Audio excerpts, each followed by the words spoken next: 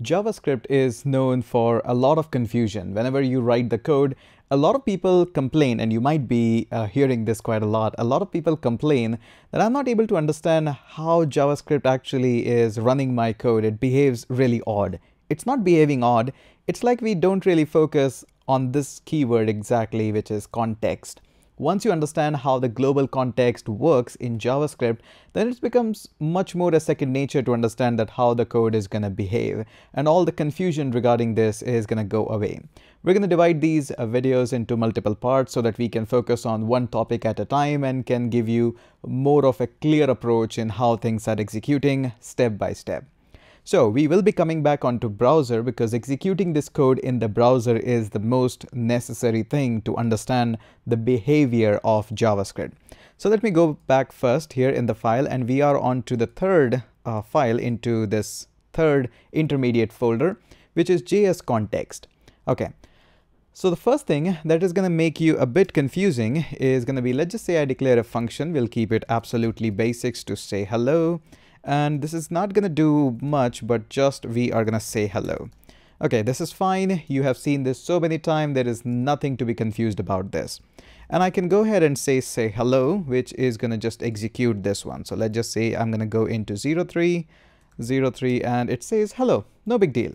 But what confuses a lot of people who are coming up from the background of C, even C++, that how the next thing that I'm about to do is happening. So I'm going to cut this out, and I'm going to put it at the very top.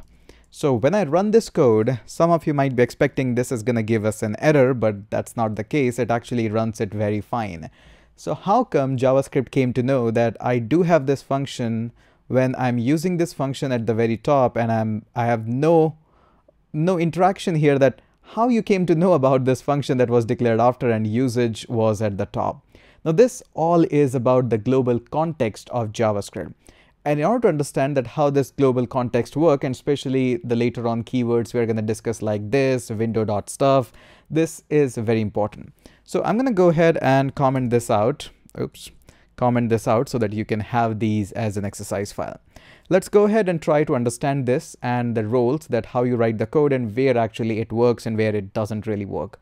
Let's go ahead and try out some of the if and else statements. So if I just say 2 is actually equals to 2, that means I'm checking the type as well as the value as well. So I'm going to go ahead and simply get a log, and I'm going to say this is true. So anything that evaluates to as a true condition, I'm going to get a message of true. And in this case, it's pretty obvious that we are going to get a true. And to remind you from the previous video, this is not going to get a true statement because this is not a true statement. This is a string and this is a number, two very, very different things. Okay. Now, similar to this, there is a global object inside the JavaScript which executes a whole lot of things. In order to understand this, we now have to go back onto the browser and try to just run all the code in here. Don't worry, you will be able to see all of it. I'm going to just open up the inspect, visit any website and just inspect and go into the console. This is what we want to have here. Now, okay, moving on the exact same thing, let's just say I have a variable which I'm going to call this one as, let's just call it as my name. And my name is going to have the value of Hitesh. Okay, there we go. No big deal. And I forgot this one. So there we go. So there we go. And now if I try to just have this my name, I can see that it produces my value. I don't need to do console log because I'm already into the console. Now notice this syntax very, very carefully. I'm going to expand this a little bit here so that we see all of it clearly. I'm going to use a keyword again, if, and now if I just say that this value, my name, is actually equals to my name, I should be able to grab a simple console log here. So I'm going to say console.log. And inside here, I'm going to say a true statement. And again, I messed up with the quotes. That's why I don't like to work in the console log. It's not really good. Okay. So what do you think when I run this, what is going to be the expected output in this case? And you might be saying, yeah, that's pretty obvious because I'm comparing my name with my name. So that is absolutely true. It's almost exactly like comparing 2 with the 2, the number ones. So there we go, we get the true statement. But what surprises a lot of people is I can do also something like this. My name is going to be equal to window dot my name. And when I run this, this also gives me a true statement. And this brings again to the thing which is known as context. JavaScript has a bigger context in which everything resides, and that context in this case is window. So this is a context in case when the code is running in the browser, which is majority of the cases. But if I go back and try to come and run this same code here, if I just say first and foremost, let's just say exact same name, and I try to get my name here, and if I try to say if my name is actually equals to my name, I'm going to go ahead and simply say log. This is again a true statement. There we go. What do you think now is going to happen? Let's go ahead and run this one.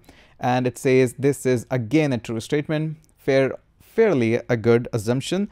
But if I go ahead and try to do this one here, which is window dot my name, this is going to give us an error. Let me go ahead and show you that as well.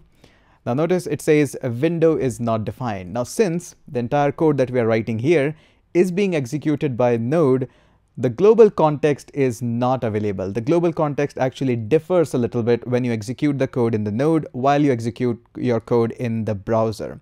But still, there is always a global context. We don't call it as window.name here, but there is always the concept in the JavaScript engine that there needs to be a context.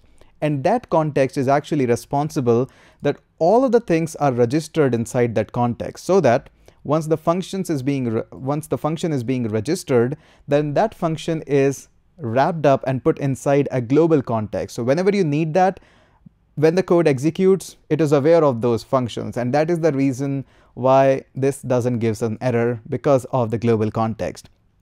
Again, most important thing is just make sure you understand that we call this context different in different engines. In the Node, we don't call it as window, but when we move it up here on the browser, this is always going to be called as window.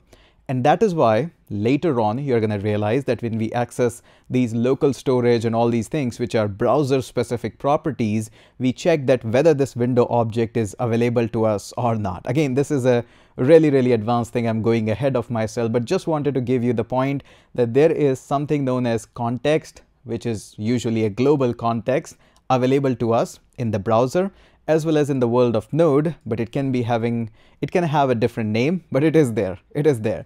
And that is why this confuses you a lot, that how this is actually possible.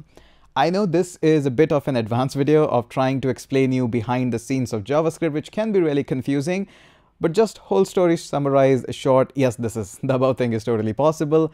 Why this happens? Because of the global context, and it's not really necessary that you always call this as window. So that's all for this video, and we're going to continue this talk about the context a little bit more further so that clarity is there in the JavaScript and you don't say that it's a bit odd language. Okay, quite a lot. Have you hit that subscribe button yet? I think yes. No? Yes. Okay, that's it for this one, and let's catch up in next one.